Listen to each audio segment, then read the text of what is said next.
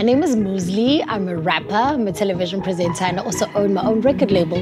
You know, being a female in the industry is one thing, but I think doing it on the African continent is just as difficult. Everybody's heard the ballers, going to the club, seeing the girls shake, but nobody's really heard the perspective of the girl who doesn't actually want to shake, who's got her own money, who's got her own thing going on. Everything that other people look at as a disadvantage because I'm female, I'm just like, that's a superpower.